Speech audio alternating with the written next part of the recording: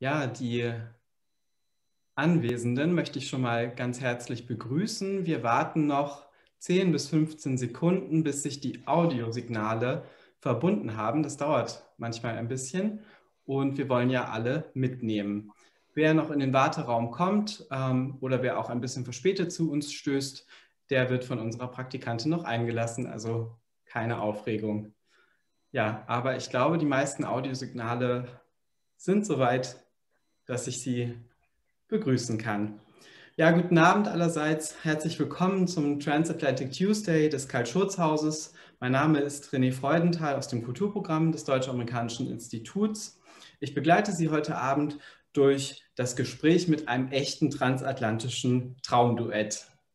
Friedenspreisträgerin und Bestsellerautorin Carolin Emcke, deren Journal Tagebuch in Zeiten der Pandemie derzeit als epische Chronik der ersten Monate Ausnahmezustand breite Beachtung findet und begeistert besprochen wird, sowie ihr guter Freund Daniel Mendelsohn, der für den New Yorker und den New York Review of Books schreibt und zuletzt mit seinem Bestseller-Memoir Eine Odyssey bei uns in Freiburg im Jahr 2019 zu Besuch war.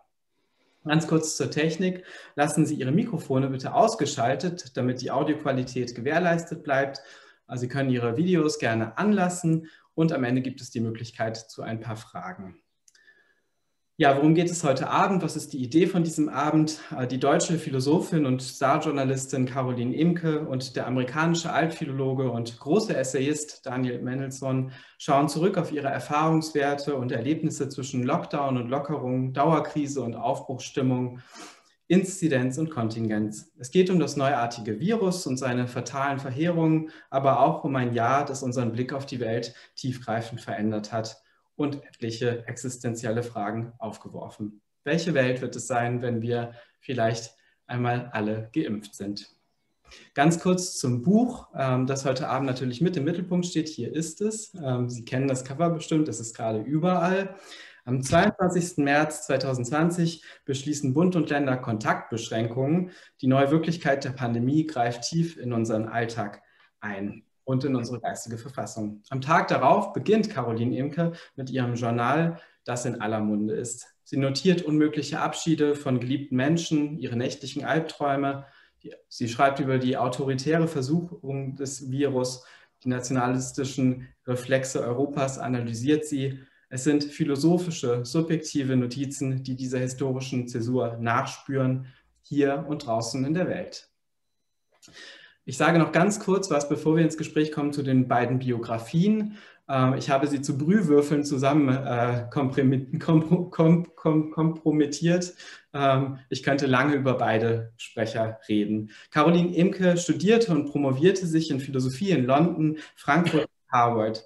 Sie war lange Auslandsreporterin für den Spiegel und die Zeit unter anderem. Heute ist sie freie Publizistin mit Kolumnen unter anderem in der Süddeutschen Zeitung und El País. Ihre Bücher, darunter Wie wir begehren, weil es sagbar ist und Gegen den Hass, wurden weltweit in über 10 Sprachen übersetzt. Seit über 15 Jahren kuratiert und moderiert Carolin Emcke den Streitraum an der Schaubühne Berlin. 2016 erhielt sie, das werden Sie alle wissen, den Friedenspreis des deutschen Buchhandels.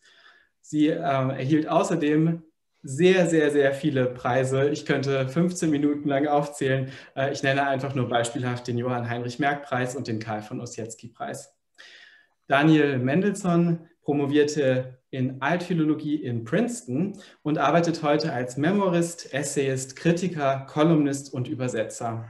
Er schreibt für etliche der wichtigsten amerikanischen Magazine, vor allem aber für den New Yorker und für den New York Review of Books, wo er seit 2019 auch Editor at Large ist. Zu seinen wichtigsten Buchveröffentlichungen, ich nenne die englischen Titel, zählen The Elusive Embrace, Desire and the Riddle of Identity, The Lost, A Search for Six of 6 Million und An Odyssey, A Father, a Son and an Epic. Den deutschen Titel erwähnte ich schon. Zu seinen ebenfalls sehr, sehr vielen Preisen zählen der National Book Critics Circle Award, die James Madison Medaille der University of Princeton und der Prix Méditerranée. Er lehrt Literatur am renommierten Bard College. Now my mouth is already dry, but we are so delighted to have you with us. Carolin Emcke and Daniel Mendelsohn, welcome. Thank you. Thank you for having us. So I've tried to order the evening in three thematic blocks. The first is called Shock and Aftershock. The second is called Society and Selfhood. And the third is called History and Myth. And I hope we can make it as seamless as possible. I'll try my best. But I want to start in the very beginning. So Freiburg, where I am and where Carl-Schurz-Haus is, was the first major city in Germany to impose a kind of confinement, in mid-March of last year.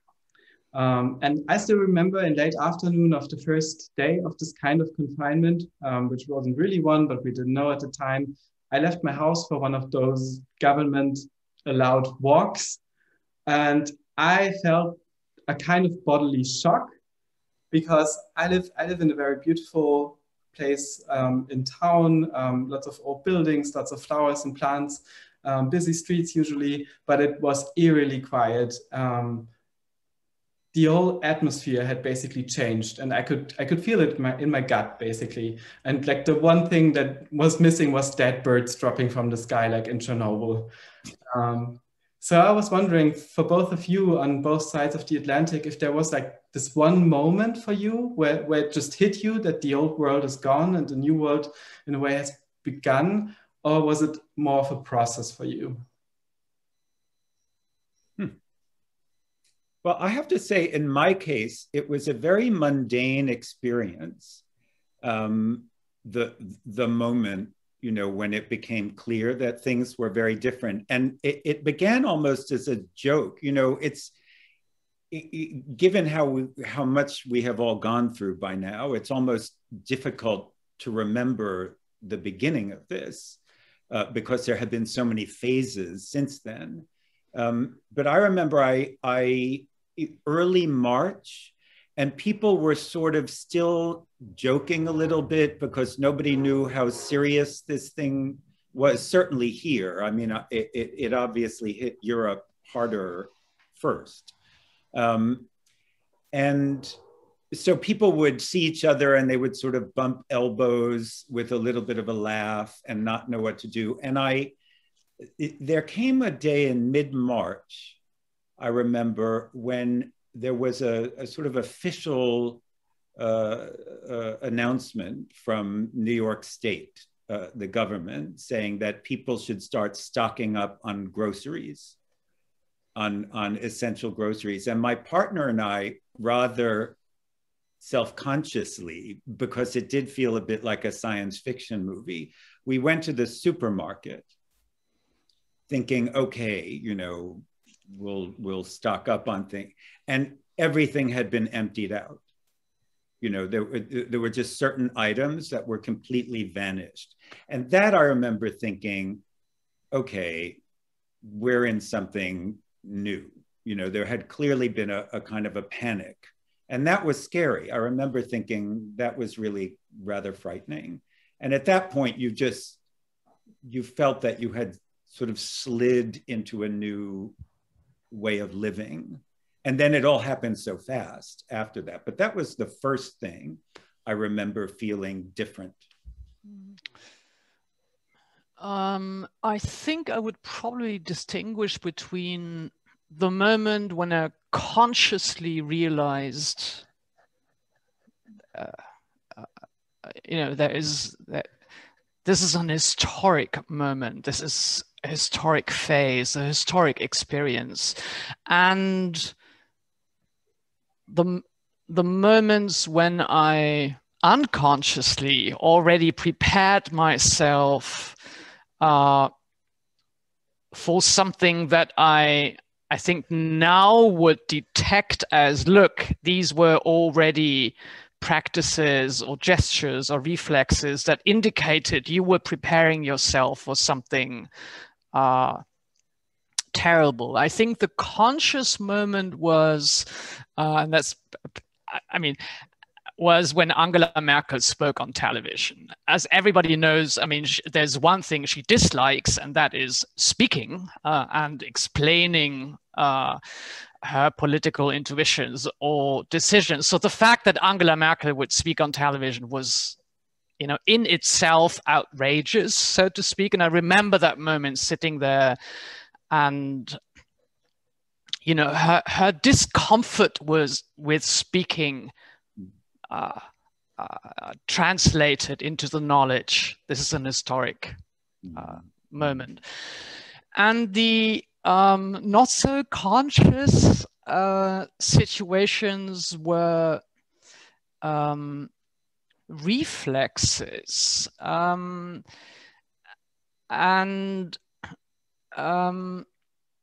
It was, for me, I immediately took a map, which is what I used to do when I traveled to regions of crisis. And I walked with the map through my neighborhood,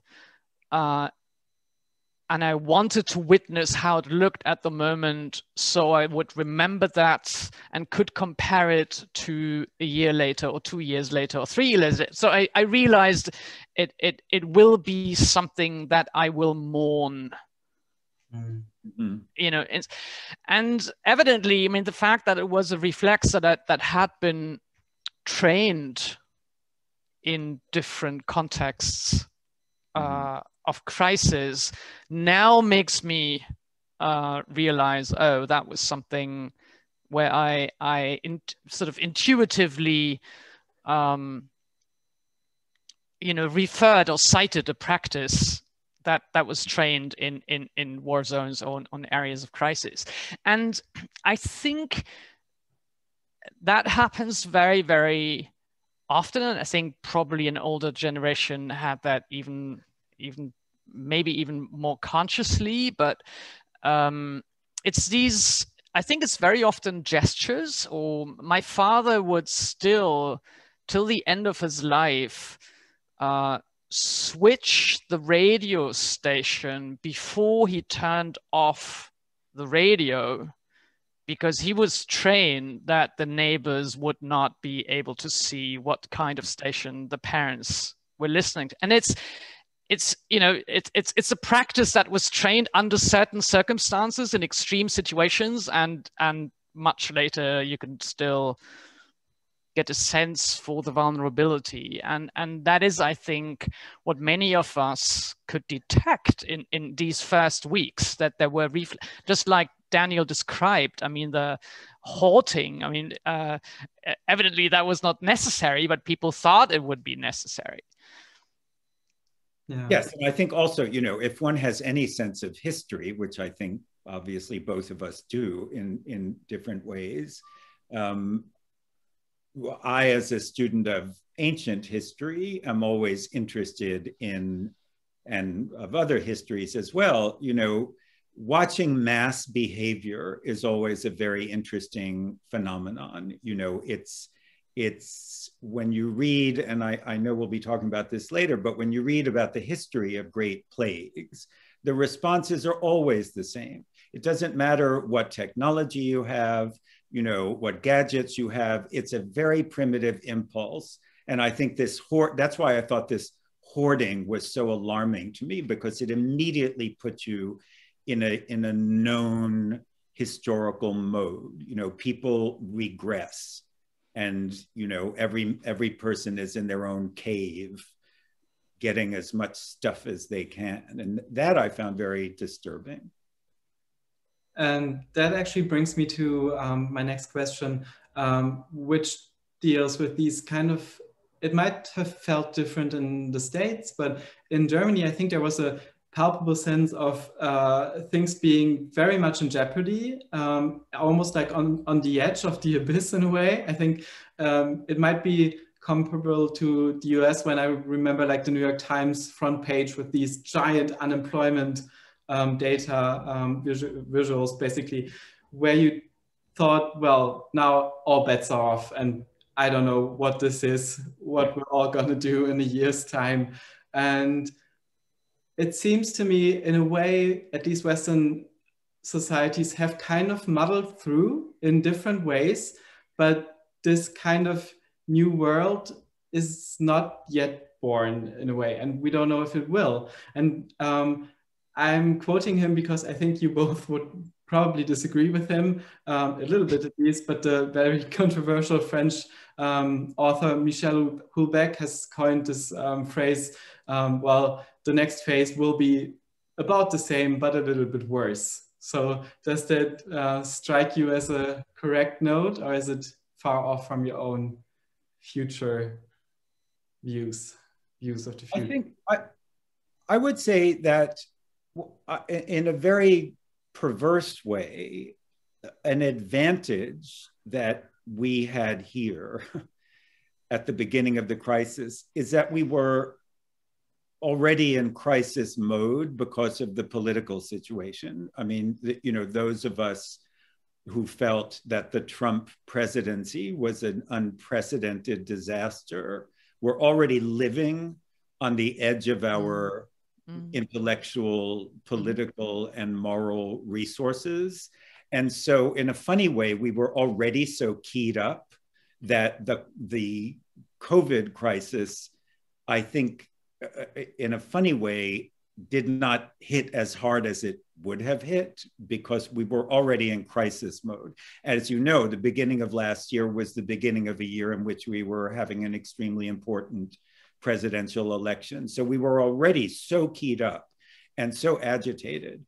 I as a person who's interested in history, I'm very leery of making predictions. But I do think, look, I think there are the two, say, strands of this tapestry that interest me particularly are the sort of, obviously, the socioeconomic picture, which I don't even think we have a means of gauging yet what the damage is. I mean, here, you know, people keep talking about the stock market and how great the stock market is, as if that were the only indicator of economic health. That tends to be a great American mistake. But we don't know. There are so many industries that have been so devastated by this. I don't think there's any way to know. And of course, because an economy is an elaborate mechanism, everything trickles into everything else. The housing markets, the rental markets, the real estate markets, you know, there's no way of knowing. And that is going to be very interesting, particularly, and I'm speaking here for America, as we come out of, I hope, this nightmarish 4-year period.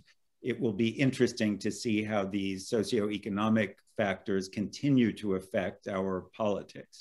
Can I ask you, when you say, I hope, how skeptical are you?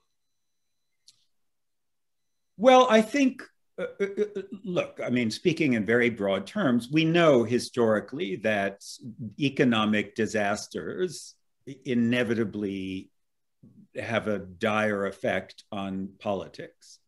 Sorry, I thought you meant the transition from the Trump era to the Biden.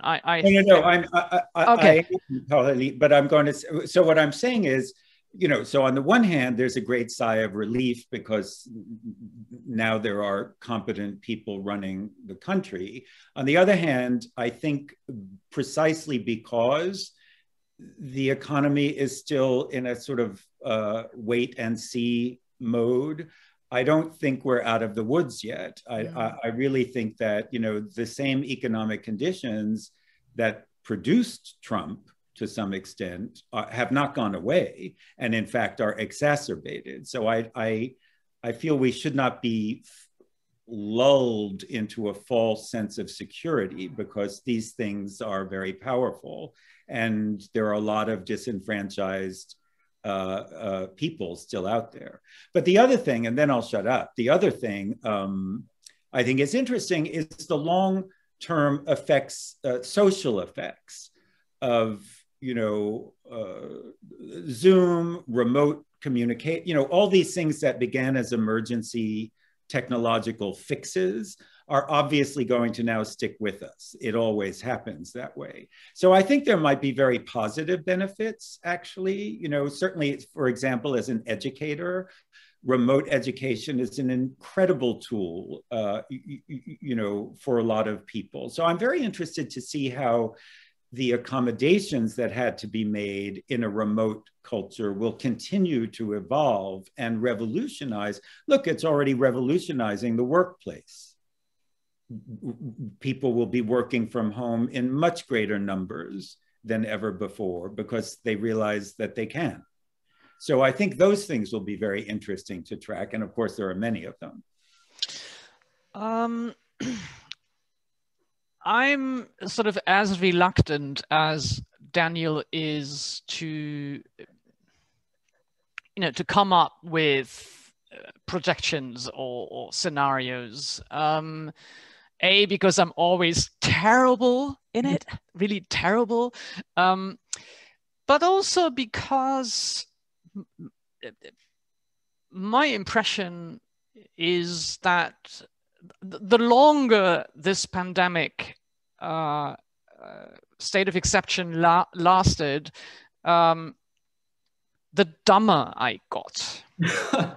I felt in the beginning, one was trying to, analyze a new situation, the political situation, the social situation, evidently also a little bit trying to understand what this what this virus and this illness was at all. But my impression was, at least from my own experience, that the longer this lasted, the less, I felt I learned a lot in the first couple of weeks, and then I learned less and less.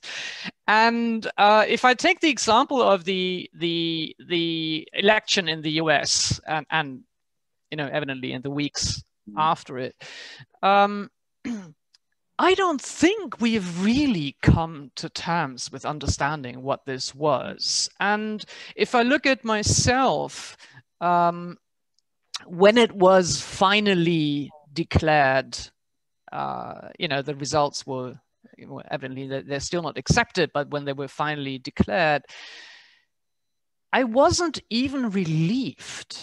I felt this holding oneself together throughout these 4 years, this trying to stay sane in these years. It's like when you have cold frozen feet and you put them in warm water finally, and it hurts at the first. That's how it felt. So I felt the sense of, evidently, of course, I was also happy, and relieved, but the level of reflection and analysis that is needed to understand the Trumpism beyond Trump, I think that's what needs to be done. And I felt, because of COVID, and evidently also because of Biden, and the transition, I felt people were trying to jump into a new, phase, and yeah, you know what I mean? Yeah. I think also I think the people on whom one wants to rely for, journalists, thinkers, writers, intellectuals, on whom one wants to rely for clarity in a kind of situation like this, which is extremely unclear, which I was trying to convey earlier, are unfortunately, I don't, partly because of the kind of culture in which we now live, in which there is a great demand for instantaneous commentary. And, I'm old-fashioned, and I think that sometimes you need to wait and think about something before you actually can comment on it. And I don't think there's been, for obvious reasons, and some of them are very touching, intellectuals and writers and thinkers also get, worked up and lose their sense of clarity. But I do think, at least in this country, the relief simply that Trump was voted out was so great that I think I haven't seen the amount of follow through that I would like to see in terms of judging the larger situation, because Yes. it's already clear that getting rid of Trump is not a total solution to the problem, that Trump is a symptom and not the problem. Yeah. So if you would let me jump in there, I wanted to disagree about the being bad at predictions statement, because I think what makes the book, and I've already held it into what makes the book really remarkable, and I'm not the first person to say that, of course, but I've also noticed it, I mean, it describes the very first few weeks of the pandemic in Germany. And I think looking back at this very distinctive period of time, especially in Germany, because we had this long summer of the pandemic being declared over, and it's in the book, the end of this first phase of the pandemic is in the book. In this distinctive period, everybody was like busy with their own little pandemic rituals and hobbies, and people started with sourdough and posting pictures in suits to Instagram, and people were suddenly doing puzzles, and people were doing like their toilet paper shopping in Germany, which was a big thing. And here too. I think people were so curled up in this and trying to grasp something of this new reality that it's quite remarkable how much of what's to come you already thought about in these first few weeks. And I was wondering, was that something from the gut? You thought about this and it came up and you saw what would come? Or is it a process of thinking, researching, trying to deal with this? Because I mean, there's a afterword from November of last year in the book, and it just confirms how interesting and thought-provoking and future-oriented your thoughts in these weeks already were. Well, I think I think on one hand, when it started, I think my major illusion about the pandemic, and I think it was an illusion that was nurtured by the first responses, was, oh, this is finally a phenomenon that is perceived internationally, that is analyzed globally, that, you know, will need and require and finally generate international coordination and cooperation. And I think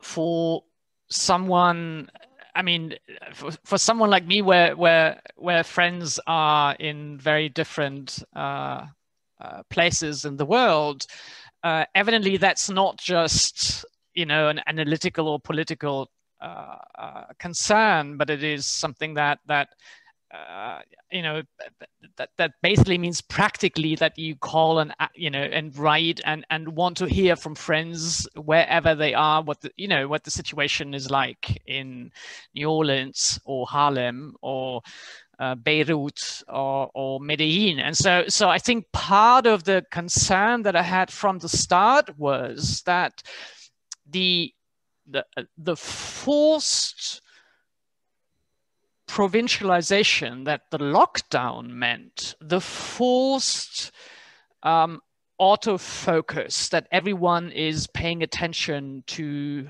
you know, one's household, as it's suddenly called. I mean, isn't that the most square thing? I mean, to think about households and not, I don't know, affairs or relationships or family. I mean, I hated this, but this I think what I wanted from the start was to argue against this autofocus.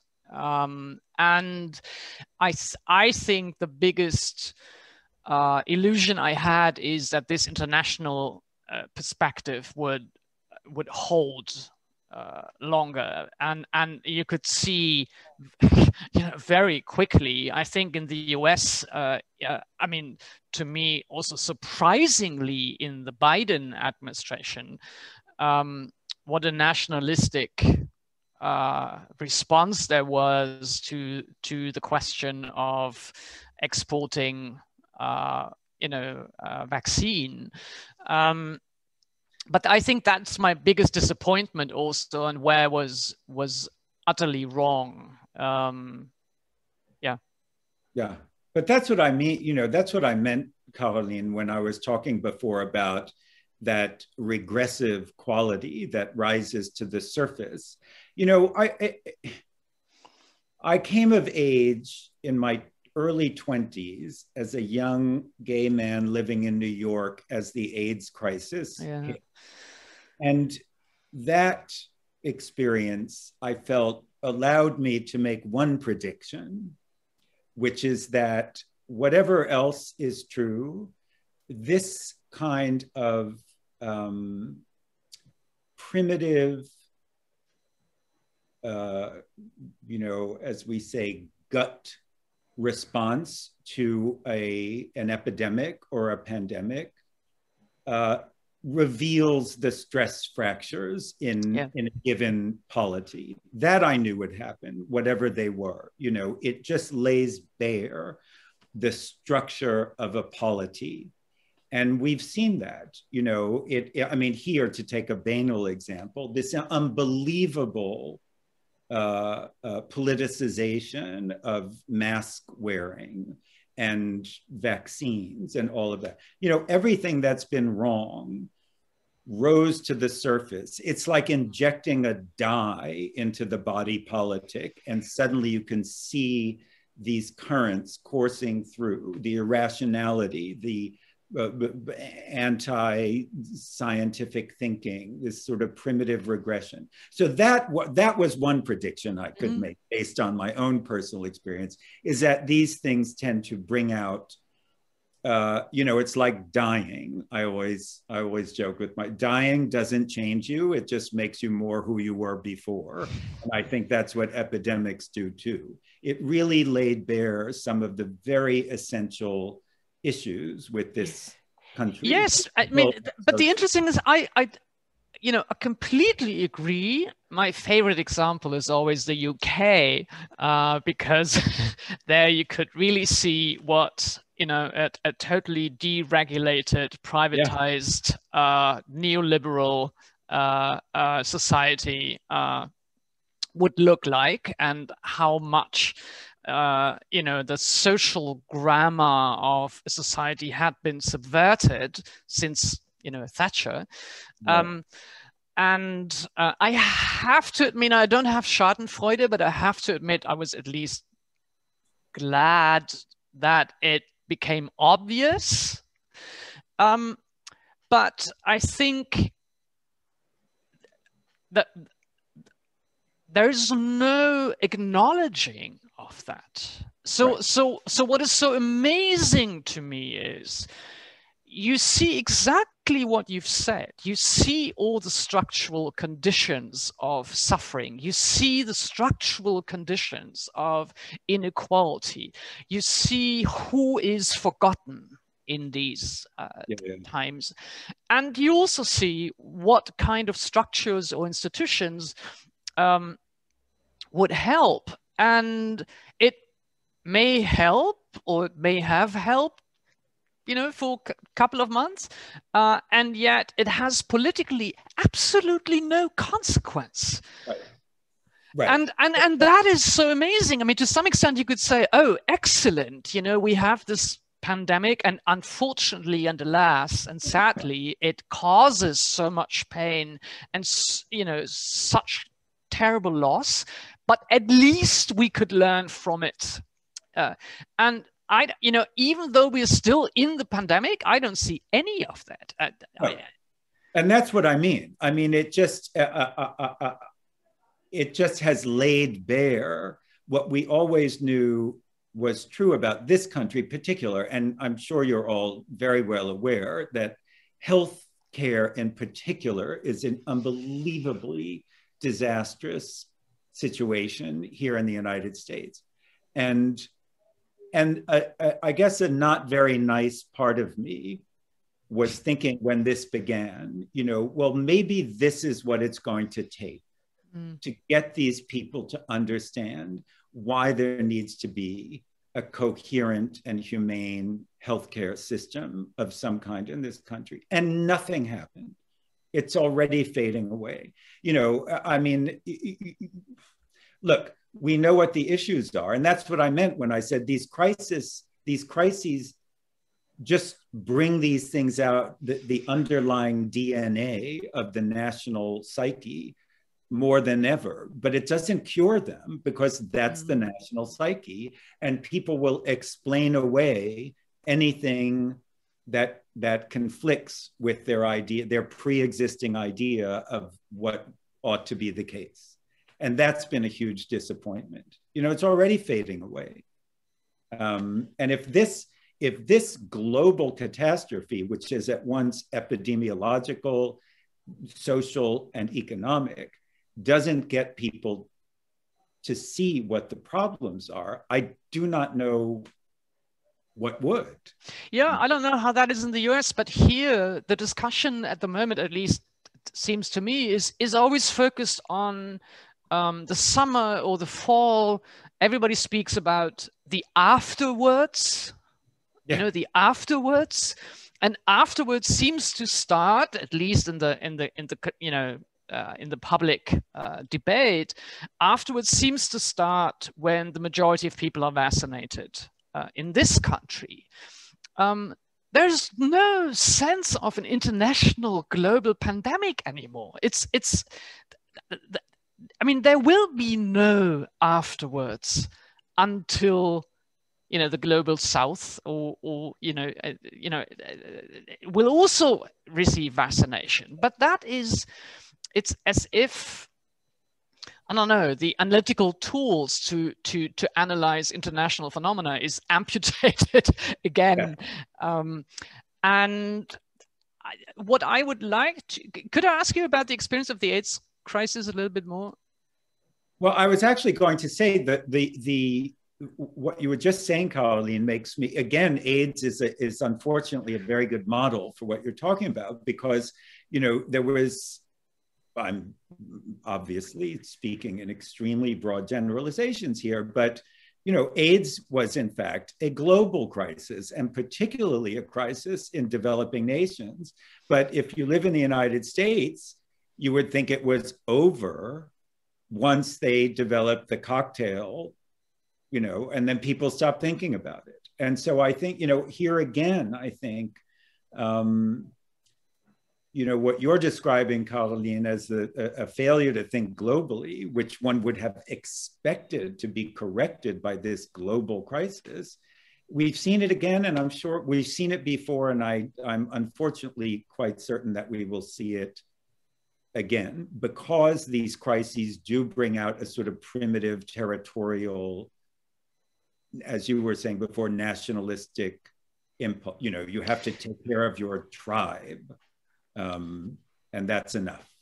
Yeah, it's interesting, as someone who has not lived through the AIDS crisis in a way you have, it has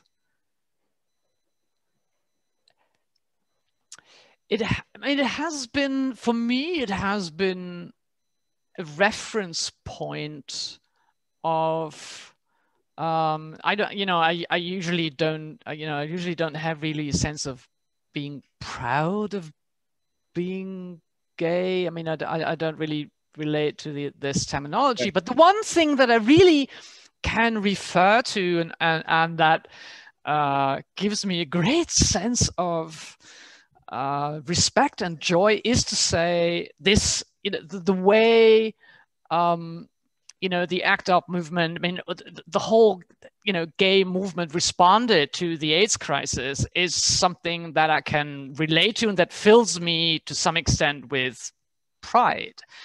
And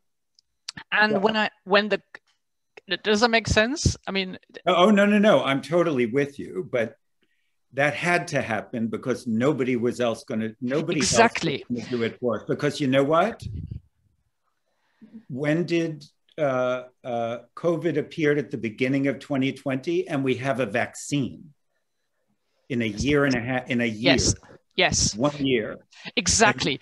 And I say when the perception was that gay people were the only people dying of AIDS, there was no vaccine in 1 year. Yeah, it wasn't that urgent. No, but that's exactly what I wanted to know. What I'm curious about to hear from you, when COVID started and suddenly, there was word of people being positive, and it wasn't a stigma. It was, there was, public recognition and also solidarity, and I wondered what that, if you were angry about this, or if you laughed, or if it, what was your response? Well, I would say I viewed the thing with a raised eyebrow, remembering what it was like 40 years ago when nobody cared and the stigmatization was unbelievably powerful and people were being thrown out of their houses and allowed to die in taxi stands and airports. And, so obviously it's a bitter comparison. Yeah.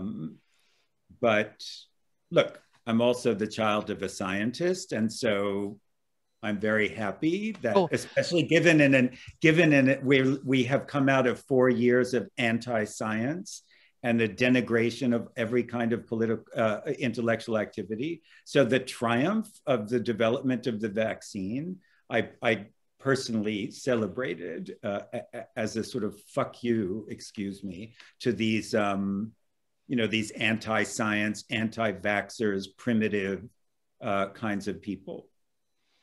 If you let me jump in here, because I think that frames maybe what you've both talked about with each other now.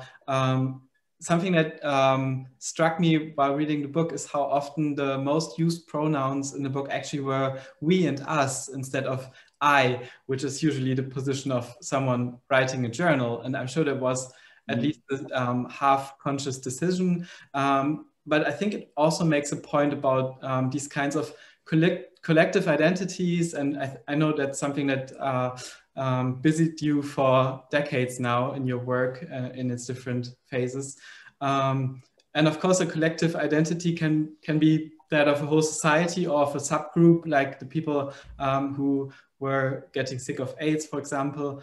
And I kind of contrapose this to this kind of idealized American I, like the individualism of American society, which to many Europeans in 2020 seem to be part of the problem. Like if I am the only person in my world, I don't need to wear a mask if I don't feel sick. And I think there were many commentators who say this might be the end of individualism because everybody sees it failing under Trump, of course, but also because it's ingrained in American society. And now a year on, this doesn't seem to have happened, does it? And is it different in Germany? Well, I mean, I can't speak for Germany, and I'm sure Carolin can, but honestly, I don't see any difference. This is what I was talking about before when I talk about the DNA of a culture. This is our DNA, that, individualistic frontier mentality. I do it myself. I did it myself. I do it myself. I don't need the government. I did it myself. And this you can't make that go away. It is the fundamental quality, I think, of a certain American mentality. Even that whole mask, the mask thing was a perfect expression of this. Me. No thought that you might be protecting someone else, right? And that's what I despair about. Look, we see it in so many ways in this country. Look at our gun situation. No amount of mass shootings is ever going to solve this problem because at some primitive fundamental level, this is a country where people feel it's important to have guns, and no amount of proof, demonstration, rational argument is going to make that go away. So that's been again,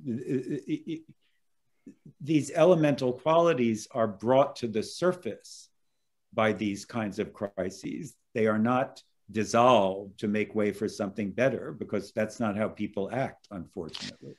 I would like to suggest that, independent of what Daniel was just saying about sort of the American DNA of individualism, and evidently also, I think, the lack of a social welfare state structure in the US.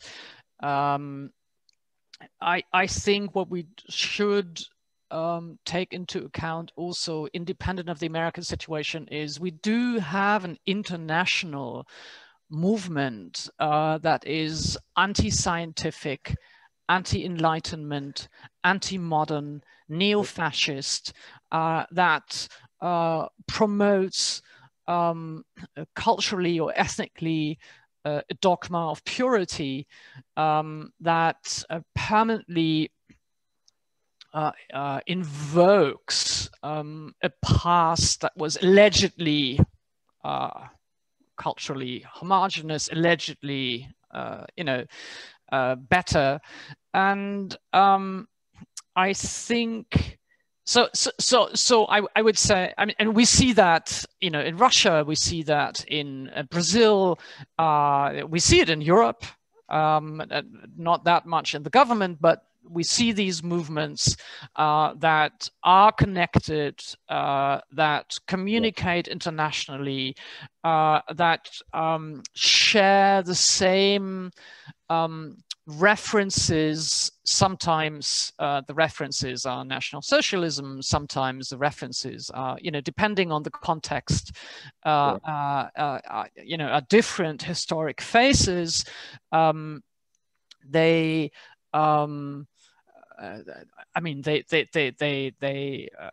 promote military regimes, they promote the junta epoch.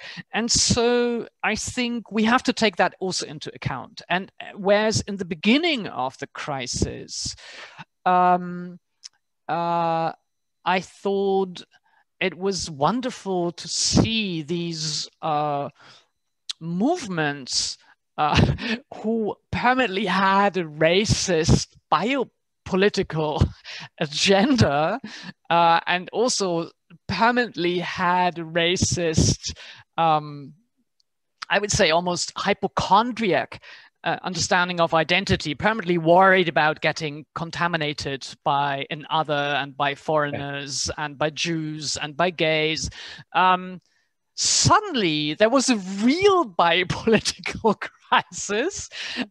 There really was something that would that would get you exposed to something scary, and they totally lost it.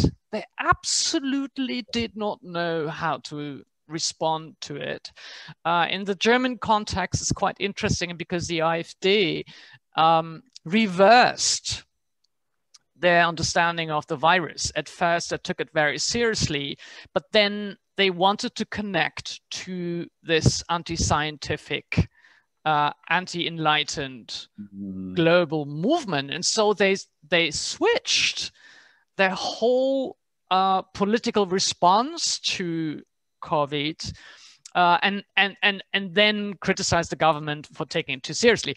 So, so I think, and this connects to what Daniel and I were saying before. I think part of our, political analysis and the political focus has to be on these movements, because they continue, and now we see them even thrive, because they connect with those segments of society that are, I don't know, worried, disoriented, feel powerless. So I think that is something that we still have to keep in mind.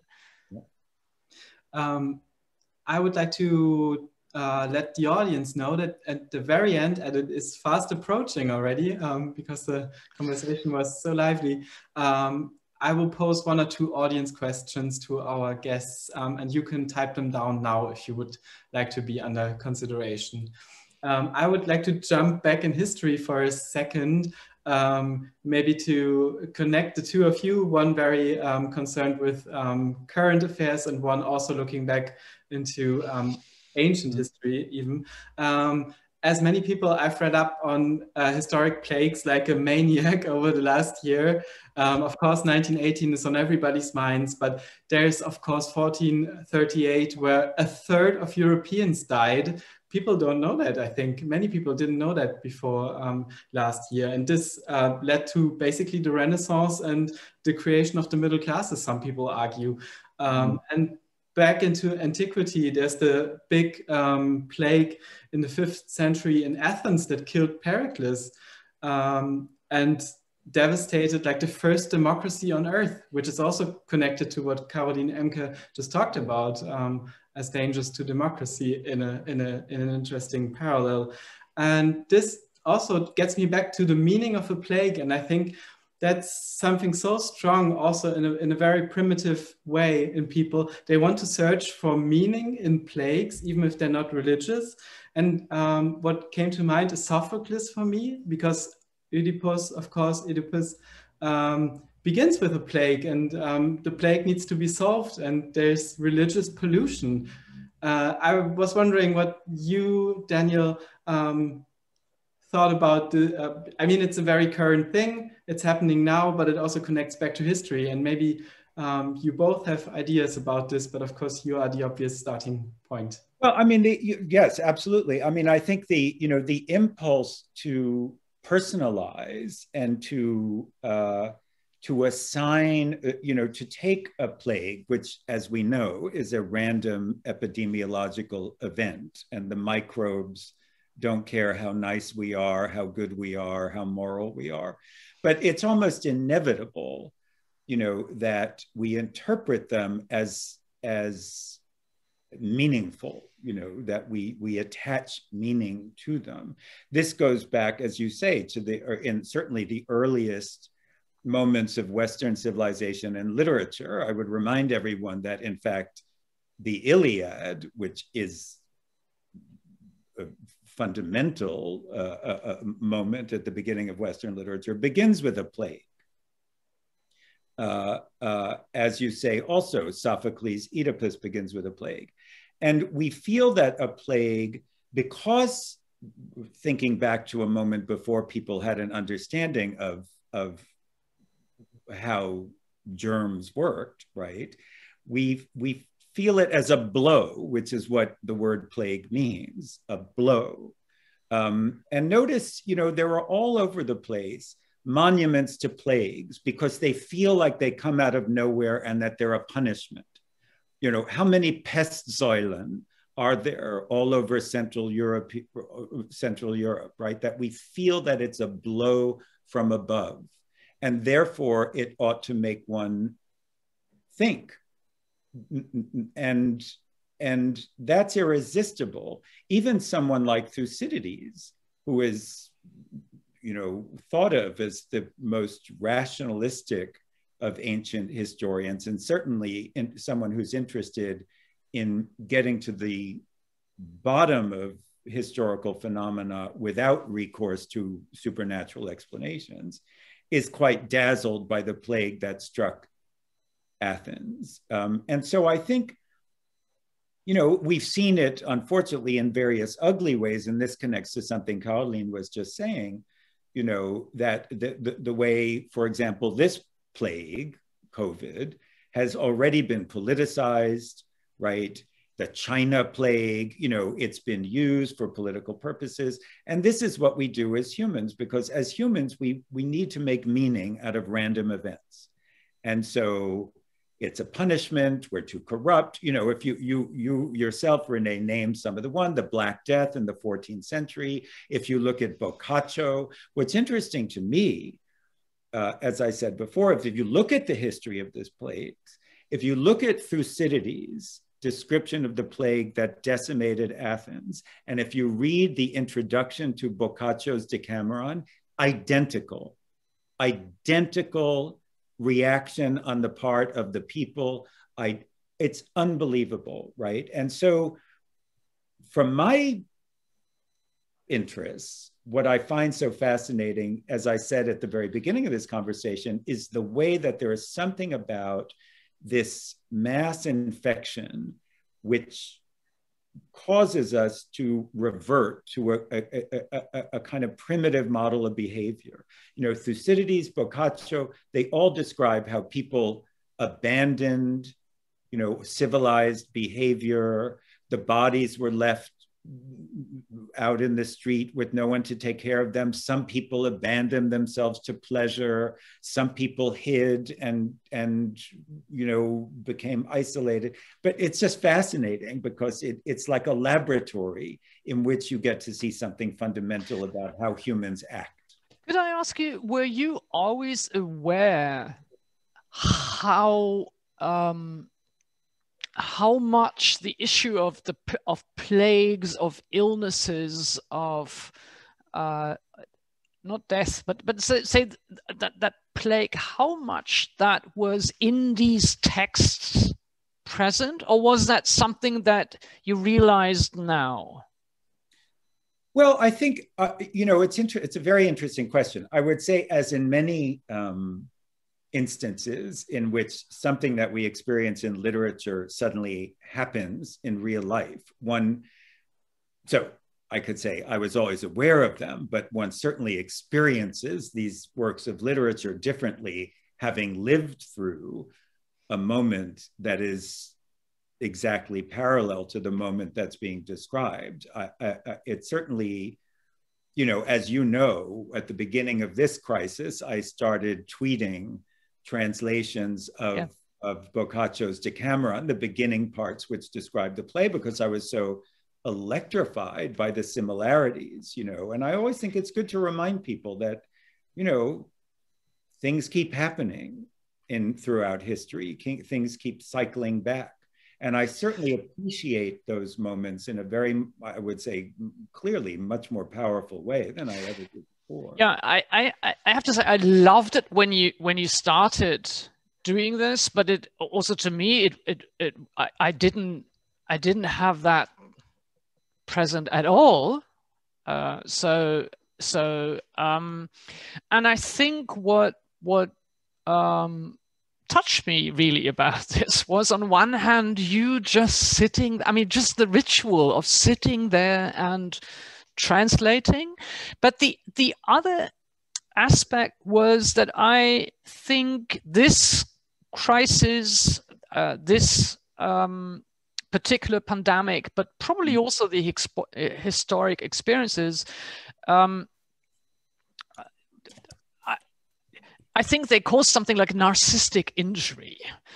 To our times, I think there is also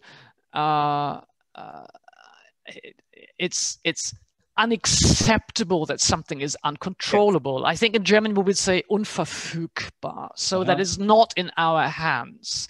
And I think the ability to accept something that is not in our hands has disappeared. And that is to me the explanation why the cultural knowledge or the literary knowledge or consciousness of this being an experience that you know has repeated itself over the course of history is negated. And of course, writing a journal in this year for me also meant I want to make sure that it will be forgotten again, but at least there is some kind of testimony to the experience. Yeah, but I mean, it's very interesting what you say, Carolin, because that I urge everyone listening to read Sophocles' Oedipus, because that's why he is the smartest person. That's his great distinguishing characteristic, is his great intellect, because Sophocles understood what Carolin was just saying, which is the sense of incredulity that the greatest mind is still inadequate to handle this blow that falls from the sky out of nowhere. That's what the you know, that's certainly one of the things the play is about. That sense that civilization, as high as it becomes, is still not always enough to deal with this sense of dismay when things randomly fall on us. Yeah, and I think it's also, sorry. No, go ahead. Sorry, no, I would also say we need to ask ourselves the question, how we respond to extreme situations that are caused by you know, amoral behavior or evil, and how incredulous we are because we don't expect it. You may remember Primo Levi when he described the first days in Auschwitz.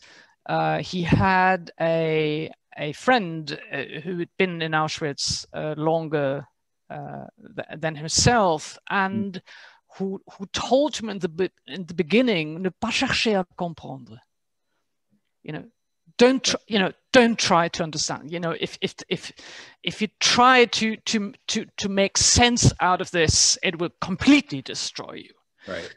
And the other experience is to experience an extreme situation that is random, that has no meaning, that is not caused by humans, and how incredulous we are in those situations. Sure. And I think it has enormous political, social, psychic, and moral consequences to compare these two. Sure. If I may get back to what you've just said about keeping a journal in these times to kind of bear witness. Those were not your words, but mine.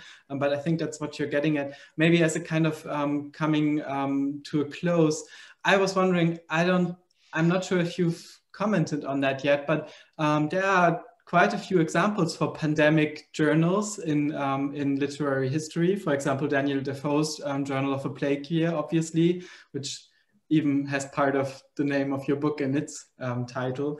And there are also many plague novels which came back into conscience. I mean, you were writing before, most of them became hits again, but people were reading Camus' Plague, of course. Mary Shelley came back to the forefront. Saramago, The City of the Blind, is also kind of plague novel. And I was wondering if any of those influenced you, because your book is full of quotes also. Like it's obvious how much other thinkers inspire your writing. No, I did not. You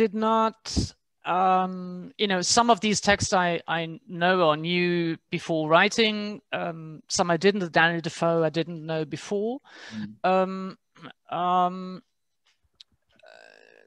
No, I think I did really, and I'm not usually a journal writer. I mean, I'm not a journal writer. I don't have that as a practice. But I did think that this particular crisis was best served or best understood in a journal, because evidently it was so, it had such personal effects.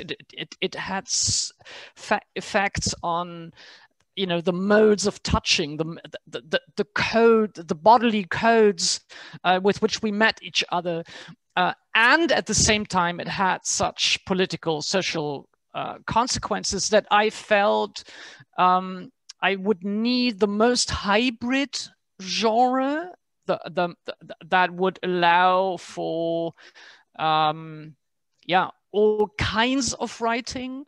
And I think that the major problem with a journal, if you know that you're going to publish it, I mean, evidently that's a huge question. Do you really write for yourself? Is it really intimate, or do you know that it's going to be published? I knew it was going to be published. But I think the major difficulty is that you will get things wrong, that some days you will focus on something very intimate, and afterwards you think, fuck, why didn't I?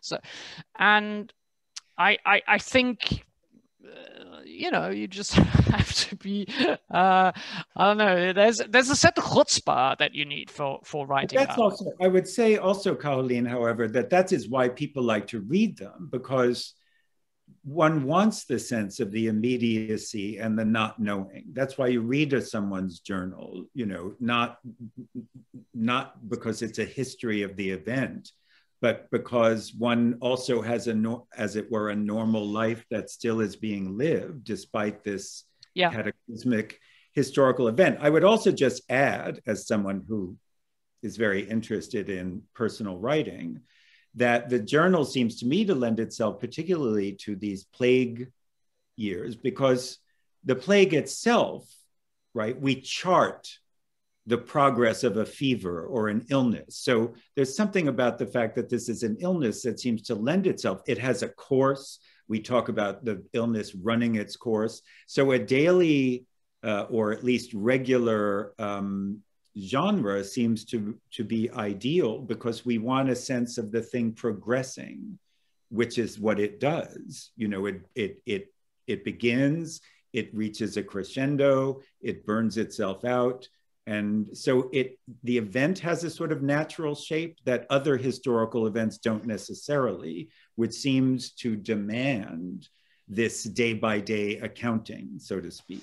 Yeah, I think what helped me also in writing this was thinking of journals like Kafka's or Virginia Woolf's. And if you think about Kafka's, I mean, there's some that are just might seem banal, but in the entire corpus of the diaries are beautiful and magnificent. And while writing it, you do think, oh, do I really include this? Does this have enough gravitas? I don't know. I included, for example, jokes that a friend of mine from New York sent me, Trump jokes, that she sent by emails. And evidently you think, no, I'm not going to include a joke. But, then that is, I think, part of what the genre allows you. Thank you so much. I think we will have to come to a close here, because we will have to let Daniel get to his next class. Other people to inspire as well. But we had the privilege tonight, as well as Carolin Emcke. The book is Journale, Tagebuch in Zeiten der Pandemie. I would also like to recommend to our audience Three Rings. It's already been mentioned.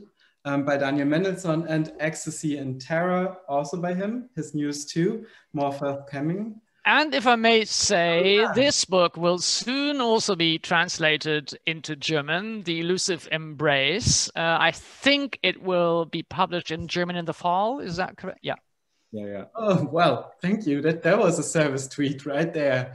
Und an unser Publikum gerichtet, ich möchte mich ganz herzlich bei Ihnen bedanken, dass Sie dabei waren. Hat mich sehr gefreut. Wir machen nach einer kurzen Pause am 22. und 29. weiter mit den Transatlantic Tuesdays, dann mit Stephen Wertheim und mit Marina Hertz.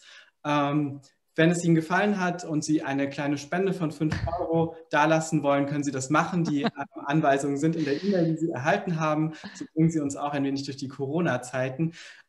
Mein größter Dank, my biggest thank you, that didn't really work grammatically. My biggest thank you goes out to Carolin Emcke, who was so gracious with her time and with being here and sharing her thoughts on the pandemic, and to Daniel Mendelsohn. Thank you so much. I hope to see you both in person at some point. And yes, we'll come in the fall with a new book of Daniel. Great. See you then. All right. Thank you. Bye. Thank you very, very much. Thank you.